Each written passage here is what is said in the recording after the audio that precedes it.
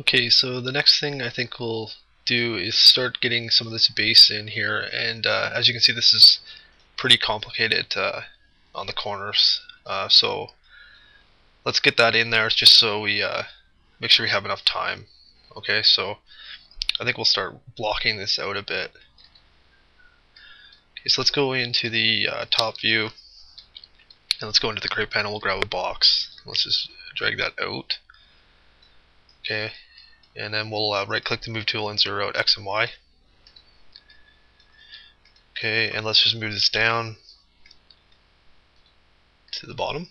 Okay, and we'll just line it up with the base here. Let's actually move it up a little bit. Okay, just like that. And let's figure out the radius of this. Okay, we don't have a lot of space between the main cylinder part here and the outside, so let's do maybe 260 by 260, and we'll just do something like 5 or so for the height. Okay, let's just move this back up a bit.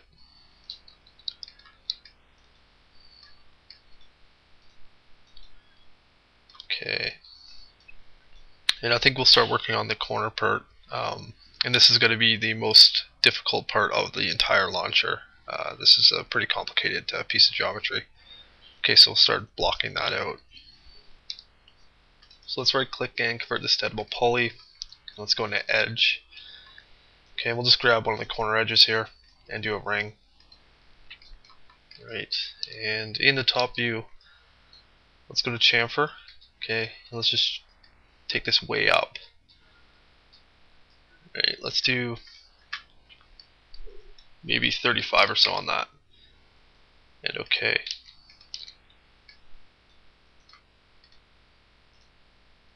Right. Let's zoom in here a bit, and we'll select these two edges here. Let's do a connect. Okay, we'll just slide this down. Let's do about -80 on that, and okay. And then we'll select these two edges here and do another connect. Okay, and we'll just do that +80. Okay. And let's go into polygon, and we'll select the 3 polys here on the corner. Okay, and then we'll come down here and we'll detach. Okay, and we'll do that as a clone, and we'll just name it something like corner. And okay. Then we'll turn off polygon and we'll hit H. Okay, and we'll just select our corner. Right, let me just change the color of this. Okay.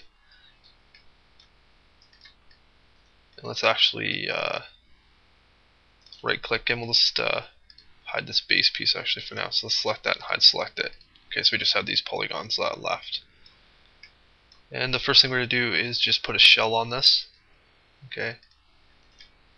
To extrude it out, and we'll do that an outer amount of say 2 maybe. And I think that should be about what we're looking for. Okay, so let's actually center the pivot point on this. Okay.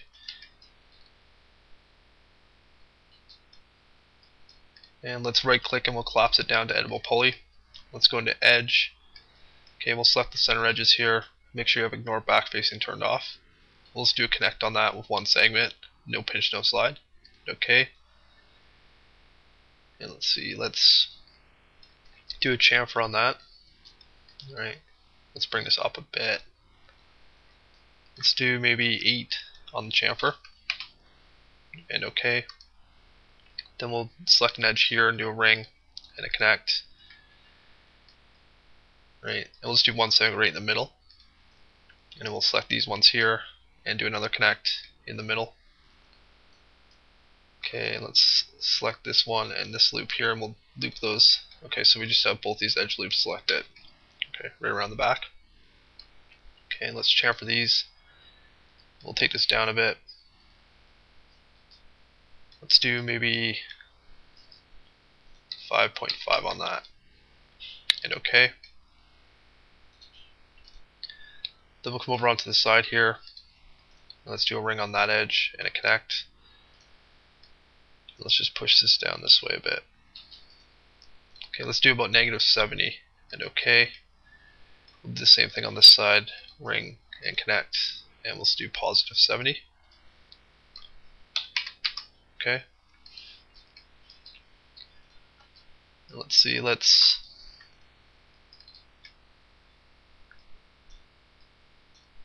do another ring on these edges here, both ends, and a connect. Okay, and we'll just do this one in the center. So one segment, no pinch, no slide. Okay. And then we'll chamfer. Okay, and let's do about 5 on that maybe.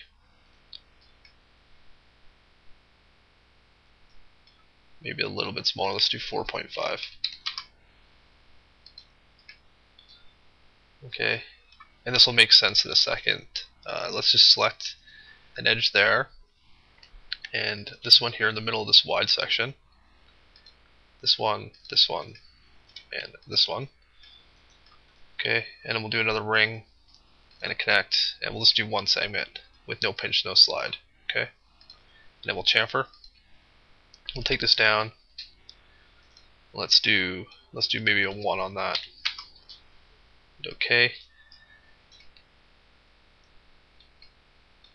Then we'll select one of the vertical edges and do a ring. Let's connect that up with one segment. We'll just slide this up. And let's do maybe about 70 on the slide for that one. And okay. Right. So now let's go into polygon. We'll turn on ignore back facing. Okay, and we'll just select these polygons in the center. These ones on each side. Okay, so just like that. Then we'll come over on the side here. Let's grab these ones and these ones. Okay, just like that. And actually, I think we chamfered the wrong edge there. Let's just go back into edge for a second. Let's select this one here. Okay, the second one down from the corner. We'll do the same on this one. Okay, just the second one. And let's loop those, and we'll chamfer that one, and we'll do that at 1, and okay. Then we'll go back into polygon. Okay, let's just deselect the end here, and we'll deselect these ones. Okay, and then let's select these guys here. Alright. We just don't want to have too much space down from the corner. Alright, so I think I had that down a little bit too far. Okay, so just like that. Okay. And this isn't going to be exactly the same, but we'll try to get it somewhat of a close shape to this. Alright, and just to make this a little easier, let's actually deselect the middle polygons. Alright, just so we have these set selected. Okay, and we'll hit extrude. Alright, let's see, let's bring this out. Maybe, let's do maybe about 12 or something on the extrusion for that, and okay. And then we'll select these middle ones here. Okay, and we'll extrude this out. Okay, let's bring this out a little bit farther. Let's do maybe 30 on that. Let's see if that looks about right. Okay, let's actually do 25.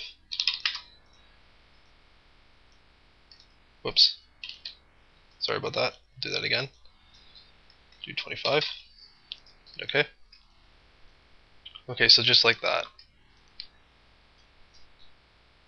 And now we'll select the end polygons, just the middle two, okay, on each extrusion. Okay. And then we'll extrude these out again. Okay, we'll take this way down. Let's do maybe 1.5 or so.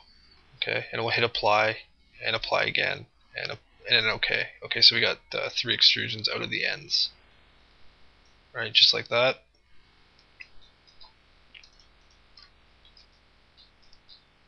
And you can see on this reference picture we kind of have it curving over and going down. Okay, so let's grow the selection twice. Okay, and then we'll control click vertex, okay, just to get the vertices on the last three loops selected. Okay, we'll turn off ignore back facing.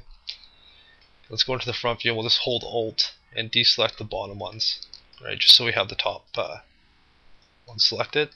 Okay, we're just going to move this down with the move tool on the Z just a bit. Okay, just something like that.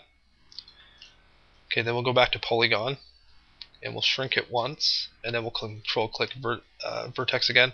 Okay, and then we'll just move these ones down a little bit more. Whoops. Make sure you deselect the bottom ones first.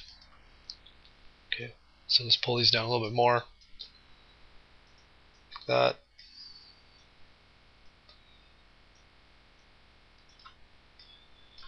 And we'll go back to polygon again, and let's just select the front polygon on each one of these. Okay, front top one. Okay, then we'll control click vertex again, and we'll just move these down the rest of the way. Okay, it's not going to be exact to the reference, but that'll be similar. Okay, so we'll just pull it down something like that. Okay, and we still need to have these kind of tapering towards the ends here. Okay, so let's go into the top view. We'll zoom in here. Okay, let's go over here on the end. We'll just select these pairs of verts here. Okay, and then we'll go to scale. I'm going to switch my coordinate system from view to local. Okay, and then we'll just scale on the X to taper these in a bit. Okay, like that. And then we'll select the next ones down, and we'll taper those in. Okay, something like that. And we'll just keep going along, doing this for each one.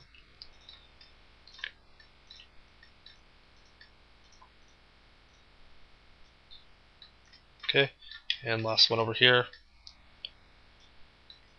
Okay, just like that. Then we'll change this back to view. Okay. And now we're probably going to need to turbo smooth this piece just because we wanted to have somewhat soft corners. And I don't think the smooth modifier will really help us out in this situation. Okay, so we're going to have to add quite a bit of support to this. So let's go into edge. And let's go on the side here.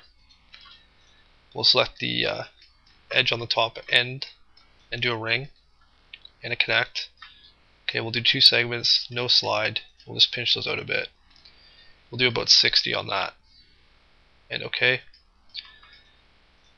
Then we'll select an edge on this top of this main piece here. Okay, we'll actually do that on each one of our extrudes. Okay, and then we'll ring those. Right, and then we'll do a connect on this with 2 segments, and we'll just take this up a bit. Let's do maybe about 92 or so on the pinch for that one. And okay. Then we'll need one here at the ends of this piece. So let's select an edge here on the top of where it starts curving down. Okay, we'll do that on each one. Okay, and then we'll ring. And we'll add another connect with 1 segment. No pinch, and we'll just slide this back a bit. Okay, we'll do that about maybe -65. And okay. And then we'll do the same thing on the front here. Grab an edge on each one. And ring. And connect. Okay. And we'll take this down to the other end. Okay. Do about 75 or so on the slide for that one. And okay.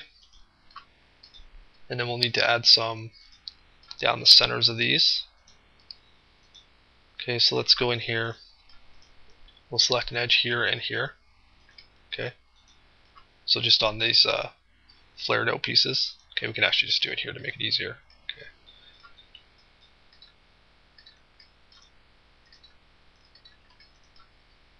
Okay, so one on each side of each piece. Okay, then we'll do another ring. Okay, just so you have it like that. Then we'll do another connect. We'll do 2 segments, no slide, and we'll just pinch those out a bit. We can probably do that about 50, and okay. And then we need to do ones down the centers as well. Okay, so we'll select an edge in the center.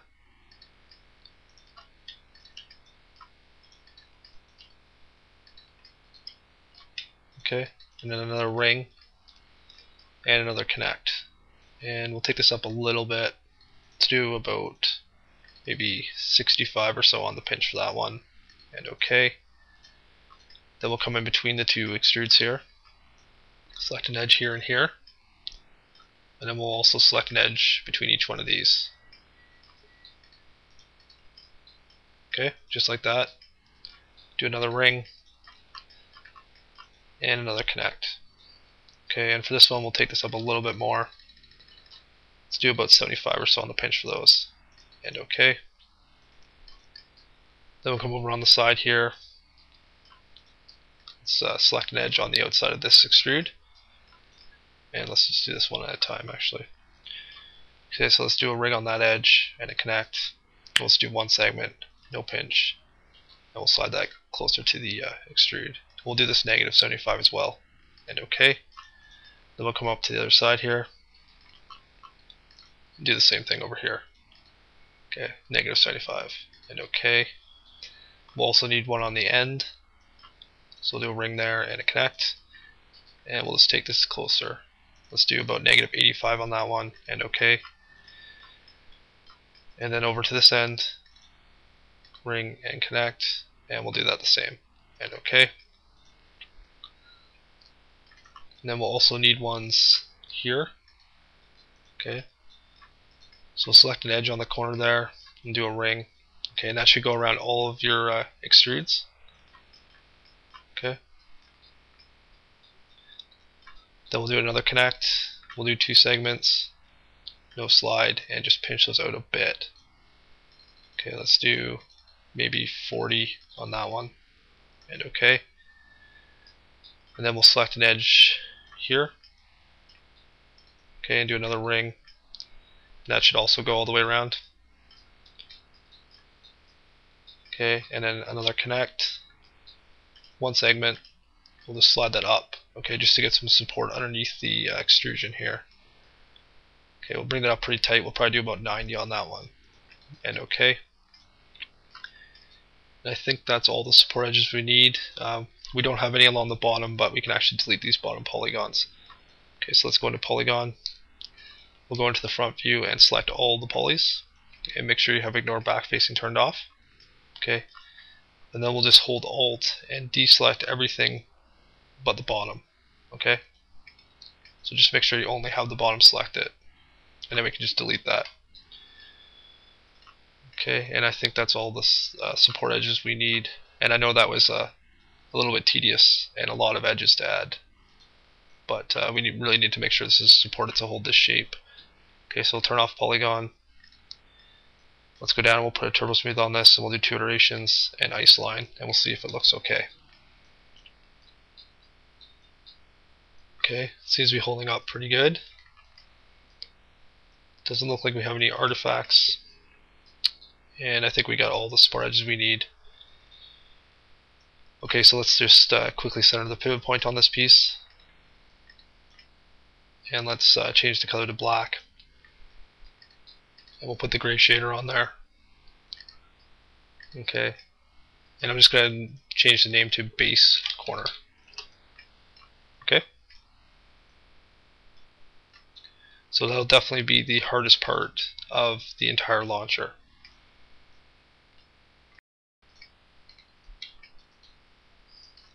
Okay, so the next thing we'll do is start working on this plate that piece sits on. Okay, and this will be a little bit simpler. It's only really got one rounded corner. The rest of it's pretty much a box. Okay, so let's go into the top view. We'll zoom in on this corner piece. Let's go into the crate panel again. We'll grab another box. Okay, let's just drag that out. Okay, we'll get a little bit of height, and let's see, let's do maybe 76 by 76, and we'll just do something like 2 for the height for now. Okay, and let's just try to position it evenly. Okay, Okay, I'm just going to try to get somewhat even gap between the outside edge of this piece and the corner, or the edge of the box. Okay, just like that.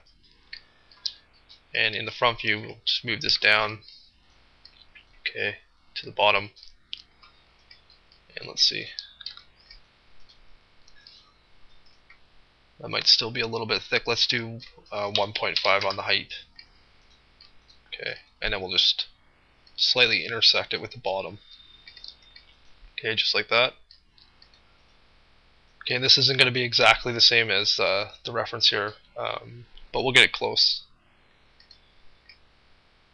Okay, so let's see. Let's maybe pull this back just a slight bit. I might pull it back a slight bit this way too. Okay, just like that. Then we'll convert this to editable poly. Let's go into polygon or edge, and we'll select this outside corner edge here. Okay, and let's do a chamfer on that. Okay, and we'll go up pretty high on this one. Let's do maybe 20. Okay, and we'll hit apply. Let's bring this down a bit more.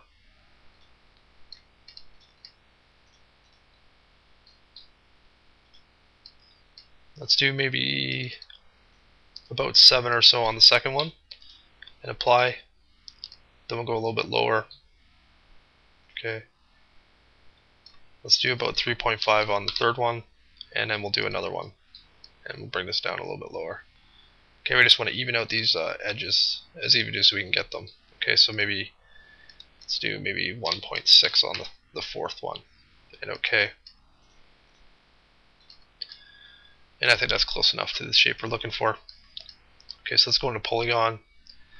We'll turn on ignore backface, and let's select the top polygon and the bottom one. Then we'll control click edge. Alright, so we have all the edges around the top and bottom selected. And let's do a chamfer on these. Let's take this down a bit.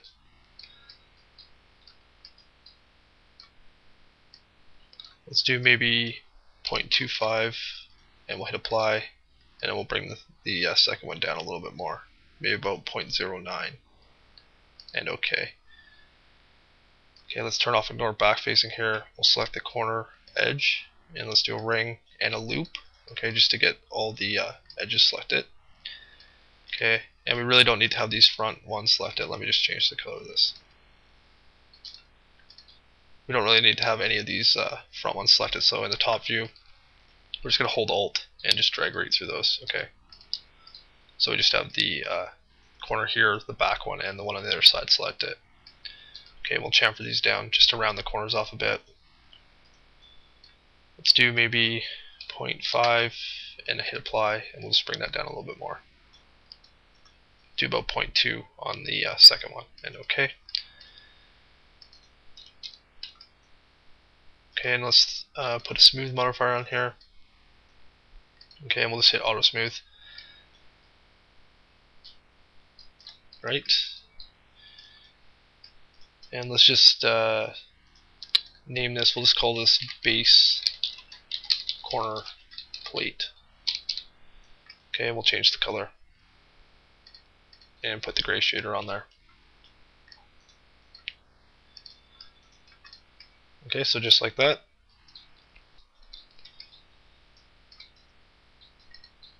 Okay, and on the reference picture here, you can see we have some bolts around the corner, and these look pretty much just smooth and round, and I don't really like the way that looks, so I think I'll just use one of our other bolts with 6 sides to put these in.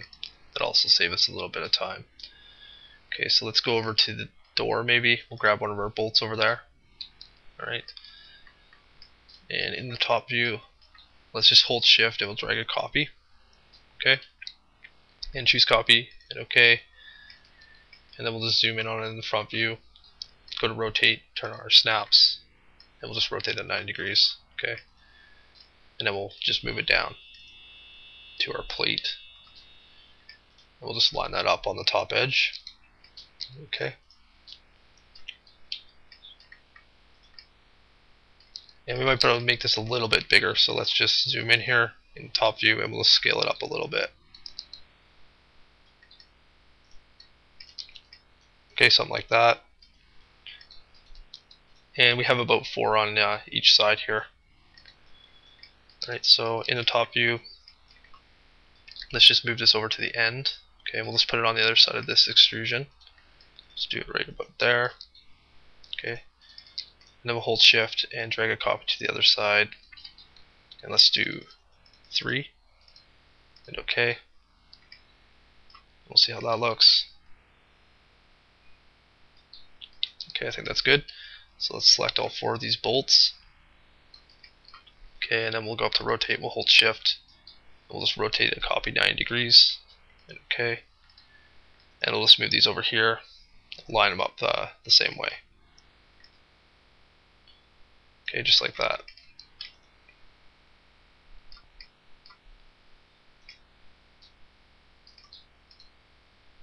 And let's put a couple on the sides here, just to add some detail. Okay, and I'm actually thinking that our corner piece here looks a little bit too thin up and down. So let's see if we can just make it a little bit thicker. Let's go into the front view here. We'll select the corner piece. Let's turn off the turbo smooth for a second. And then we'll go down into editable poly, go to vertex. Okay, and let's just select the bottom verts, just the bottom row. Okay, so just be careful you don't get any of the ones on the extrudes. Okay, just like that. And I think we'll just pull this down slightly just to make it a little bit thicker. Okay, maybe just like that. Okay, then we'll drag through all of our piece here, the bolts and the plate, and then we'll just deselect that corner piece so we just have the plate and bolts. Select it. We'll just move that down a little bit.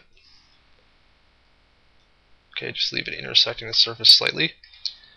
And we'll probably have to make some adjustments to the position of these later on anyways, but I think that'll look a little bit better.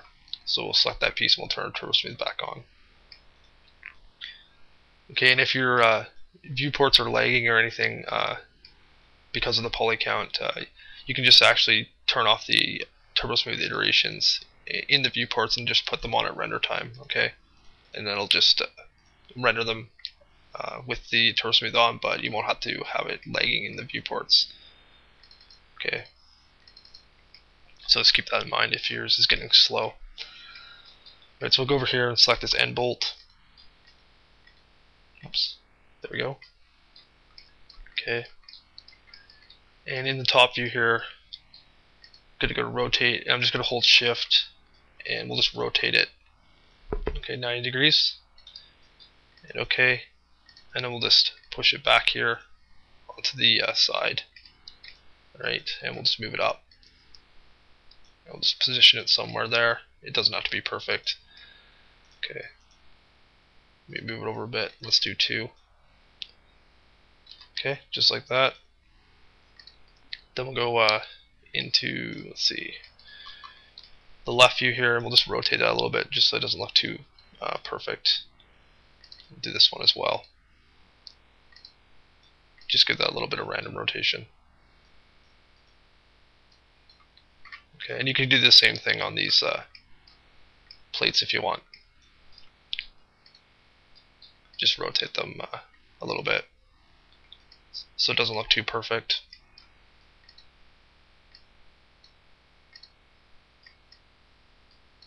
Okay, so let's go over here. These bolts look a little too big, I think, so let's just scale this one down just a bit. A little bit more. Okay, and I'm just going to delete that other copy we have there. And we'll just shift drag this over again. Okay, just like that.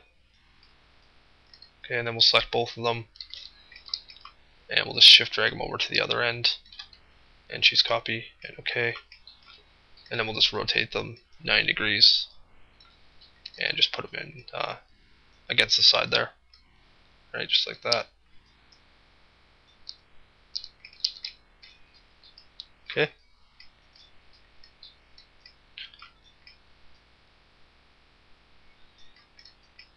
And you can add some additional ones underneath here if you really want to.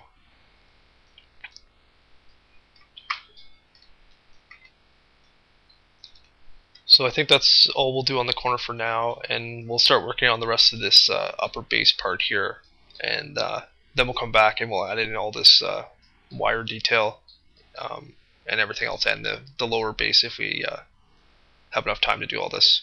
Okay, and I think we should.